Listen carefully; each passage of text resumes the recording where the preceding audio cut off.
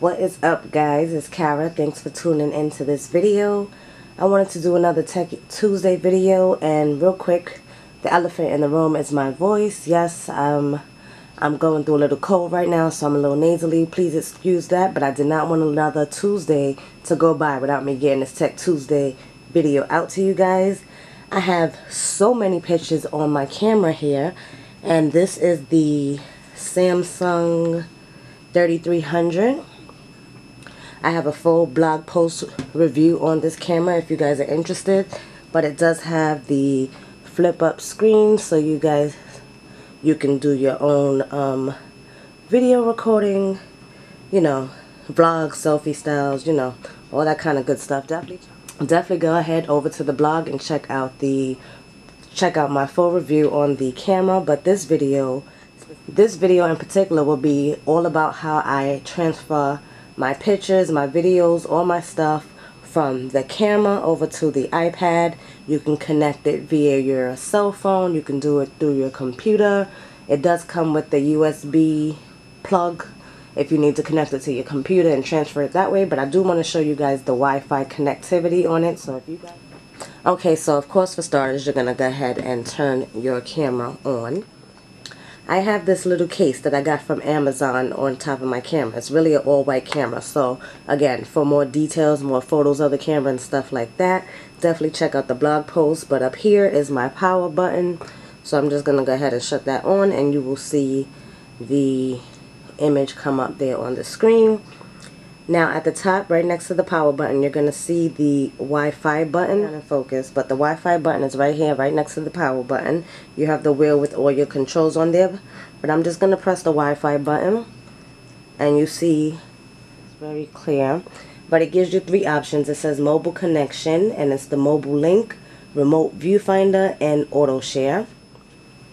Now, what you're going to do on your iPad here, first you're going to go to settings.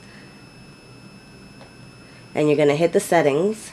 You're going to go to Wi-Fi, and that's the Wi-Fi that I have at home. But once I hit the button for the Wi-Fi here on the camera, because the camera does have its own Wi-Fi. So once I hit that Wi-Fi button here again, the mobile connection does have three different options. You can use the remote viewfinder, which is kind of cool, because as you can see here on the iPad itself, you can basically just use your device and you can do your focusing. You can basically use this as your remote viewfinder, so that is a good option. And your third option in the mobile connections is auto share. So that just means if you take a picture or you start recording video through your camera, it will automatically go over to your device, whether it's your iPhone, your iPad, of course your Samsung devices, all that good stuff. So the three options in the mobile connection is bomb.com. I really can't be mad at that. If you guys want me to go into more depth on those other two options, definitely let me know. This is basically about transferring the photos from the camera to the phone, vice versa.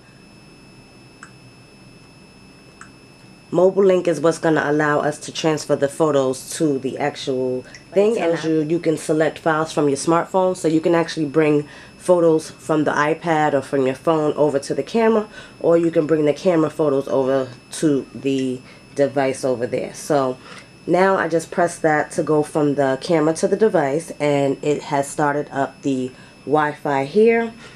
And then shortly, as you can see, the Wi-Fi just popped up there. I'm just going to select that up top.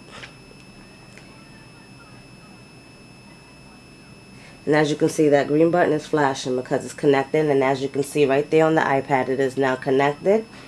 So now going back to the Samsung Smart Camera app, which you're supposed to download. From here, it says application connects to a smartphone, to a Samsung Smart Camera wirelessly to receive files or capture images remotely. You're just going to press OK. Now this is the screen. You're going to get a selection of all the photos that you want to actually transfer over. I did do a little math last night, so we're going to just take some of these photos real quick. And that's the only thing that sucks. I hate the fact that you can't just do like a select all running, but you do have to select each photo, video separately. And one thing I do recommend, it does take a lot of time for videos. So if you can, I would select the videos maybe like 3 or 4 at a time, because it is kind of fast. But now that I've selected all the videos, as you can see, they do have check marks.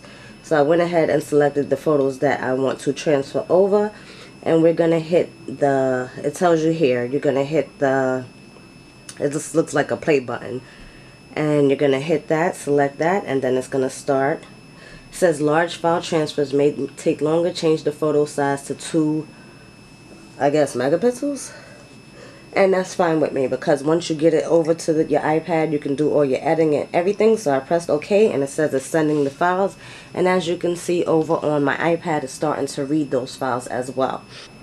As you can see, it does show you the process. It shows you the process at the top for each individual photo, and then at the bottom it also shows you how many photos in total that you will be transferring, and how much, not necessarily time you have left over, but it gives you a good, you know, a good calendar to show you how long it's going to take for you to continue transferring stuff. So another thing I do notice is that it doesn't like the camera to be too close to the iPad when you're doing this. So I'm just going to give them a little bit of distance and let them do their thing.